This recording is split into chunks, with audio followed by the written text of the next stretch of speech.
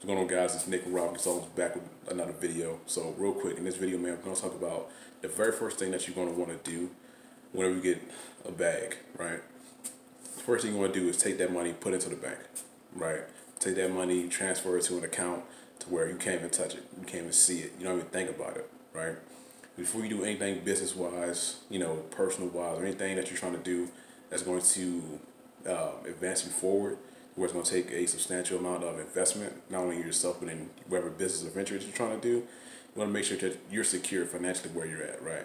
You want to take all your expenses for the month and either save up 12 months of that or 6 months of that, right? So if anything were to happen to where, you lose your job or, whatever life happens to where, you stress out your job or something like that, you quit, you got to have some FU money sitting in the bank, right? A lot of people say, oh, trying to start a damn business, but how much money do you have saved up, right? Because the worst thing is having to owe the bank and you can't pay them. Or it's the worst thing if you trying to make that transition from employed to self-employed to business owner. That's one of the hardest things you could possibly do.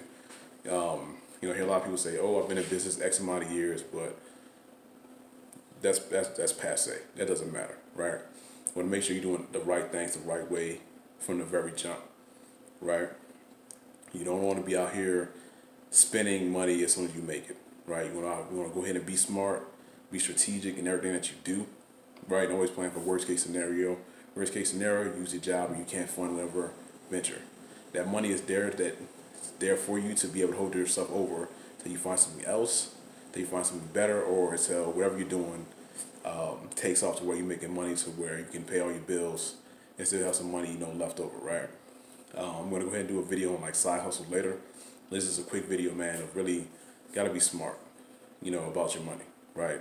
It's not just about credit. Credit is fine, but credit is there to be used as leverage, right?